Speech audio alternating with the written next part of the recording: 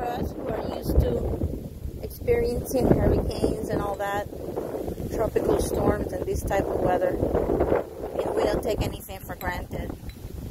I mean, we do have to respect. Look how high the water is, and the strength of it. Look how fast it goes, and the winds. Anything, any object can go off flying, break your window, hit your head, your car, a branch, anything becomes dangerous in these circumstances. You have to be extremely, extremely careful.